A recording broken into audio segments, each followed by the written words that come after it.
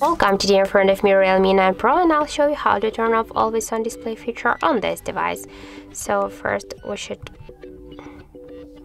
just unlock our device here and go into the Muviz Edge application. Now just here click into the settings section and tap on the always on display, and just to turn off the AOD you should click here once on this switcher near the always on display, and as you can see all of the options here are blocked, so that means that we are just turned off the always on display on our Realme 9 Pro, and as you can see as the result we have now here nothing on our lock screen. So that's it. Thank you for watching, and if you find this video helpful, don't forget to leave a like, comment and to subscribe our channel.